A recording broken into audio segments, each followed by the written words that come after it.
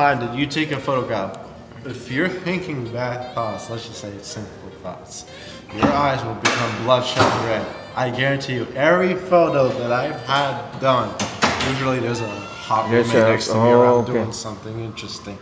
Let's just call it interesting for now. My eyes are poof, red. Every time it's just a photo by myself, my eyes are fine. That's so. So what I'm trying to point out is if you look through those photographs, right, and you find a photo where you have red eyes, think back as to what you were thinking about at that one moment in time. And that you will become. Yeah.